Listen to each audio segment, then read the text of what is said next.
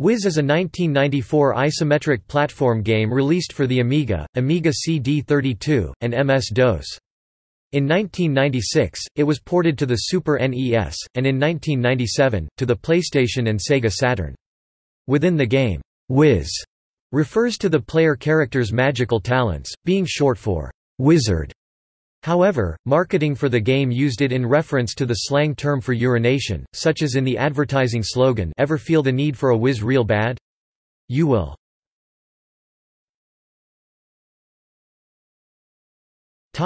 Reception.